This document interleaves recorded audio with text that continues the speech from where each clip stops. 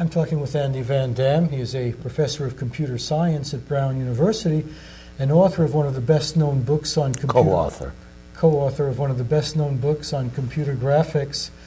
A lot of people say that using computers makes people more intelligent. Building computers gives insight into the workings of the human mind. Do you share that point of view? Yes. Notice I hesitated a bit in answering the question. I was pondering the second one in particular. So let me say I'm not a person who's very familiar with theories of mind, how the brain works, analogies between how the human brain works and how computer brains work. So I'll take the first part of your question, since I do know something about that. I've been working since the late 60s, as Doug Engelbart has, for these 40 years on tools that do help people become smarter in some sense of the word smart, more enabled, more capable of executing tasks because they have faster and more convenient ways of collecting and organizing and navigating through information.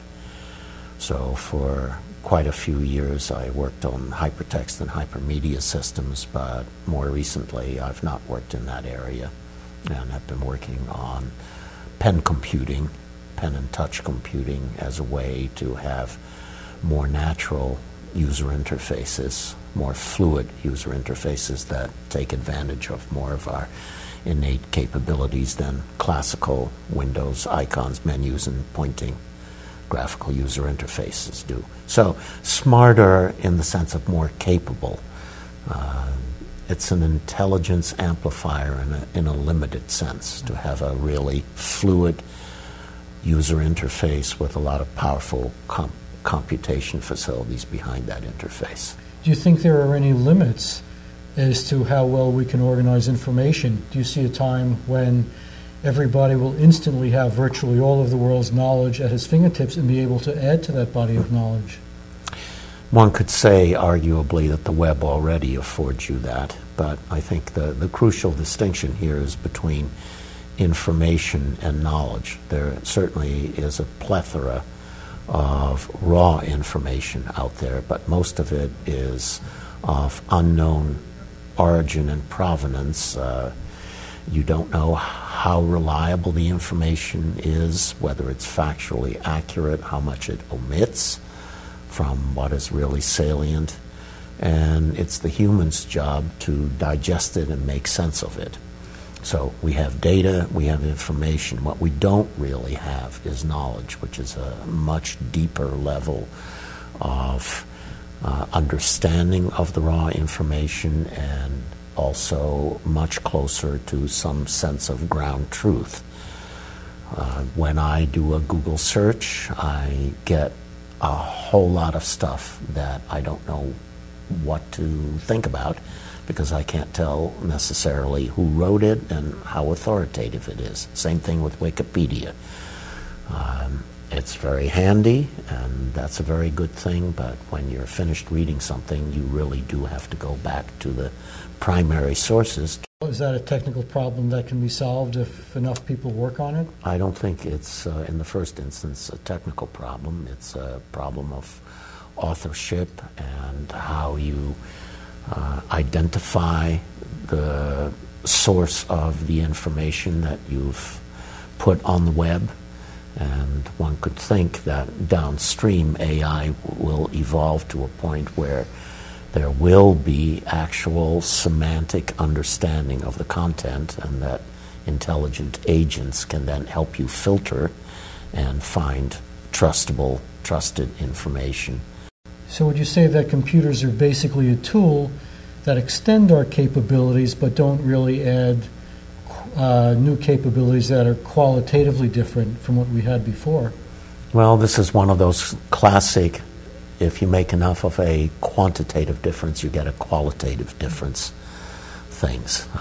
I would say the fact that you can get instant results to searches and that you can really navigate very, very quickly through mountains of information does give you a qualitative edge that you didn't have before when you had to go to the library. So in no sense am I going to say nothing has changed. I think a lot of things have changed.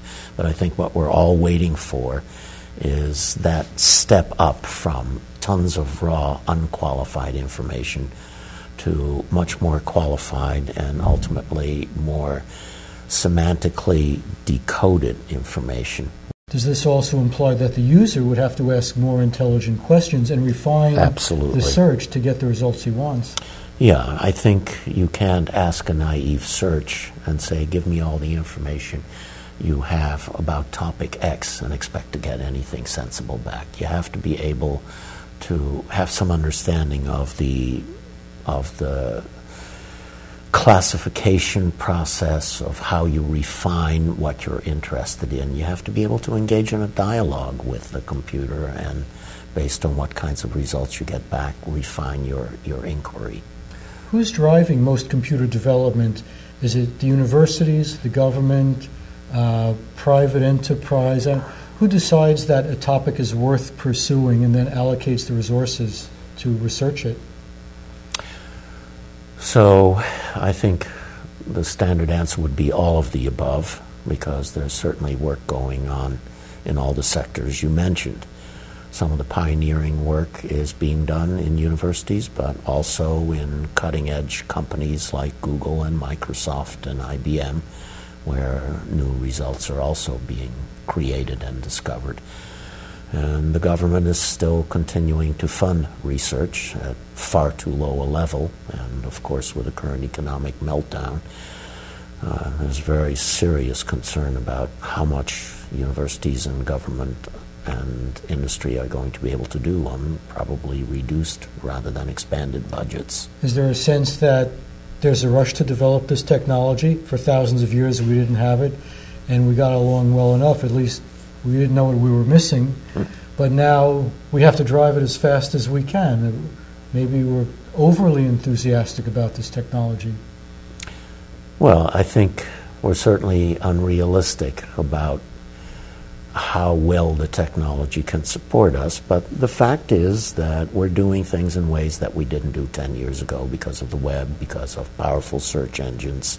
We are able to locate things, we are able to sift through things, however manually, or using a page ranking algorithm in the case of search. We are led surprisingly often to things that are of interest to us, but I think our expectations are also being ratcheted up, and that's a good thing, that the bar is being raised on what people expect from computers, and there are thousands of people trying to figure out how to provide the new capabilities that people will come to expect. Now, what sort of computer tools would you most like to see developed that would be useful for yourself? What are you lacking that you would like to see appear? The thing that strikes me as missing most is what Doug Engelbart's NLS system showed us was possible. And LSS stands for? Online system. It was the system he demoed in 1968. That was an integrated system in which all the tools worked together, and you were completely immersed in a self-contained environment which dealt with all your needs. Granted, our needs today have gone a bit beyond what we were able to satisfy in the late 60s, but nonetheless, we've sort of lost that integrated environment, and unfortunately what we have now is a set of siloed applications that don't know about each other, that were developed by independent groups, often independent companies. And so as a user, you have to open this application and you have to open that application, and you have to figure out jury-rigged ways of getting information from one into the other, if at all possible.